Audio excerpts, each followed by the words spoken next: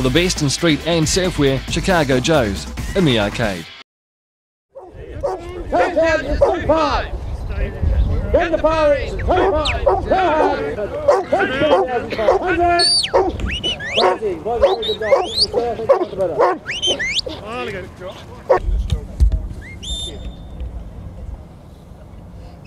Thanks for your buy there.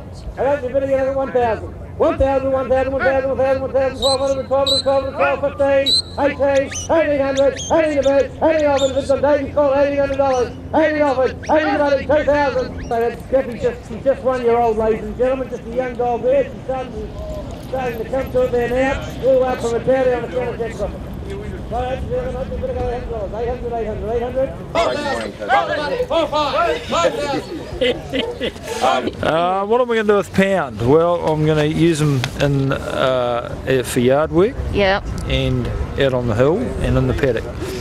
So you're still sheep farming? You're Yes, I'm a rare breeder sheep farmer. And do you buy dogs because it's more cost efficient than spending time training them? Well, I do both. And at the moment I've been caught short because one thing and another I haven't. I've got an old dog and one dog that I bought that isn't up to much. So I'm really just trying to build my team back up again. And what did you like about Pound? What attracted you about him? Oh, well, he's good bark. Yeah. He can shift the sheep, so and seems pretty good out in the paddock. So.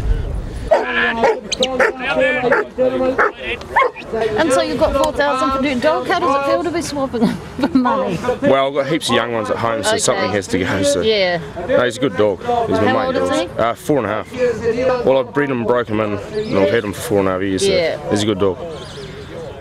Are you happy with the price? Yes. Yeah, I'd reserve a 3.5 on him. So.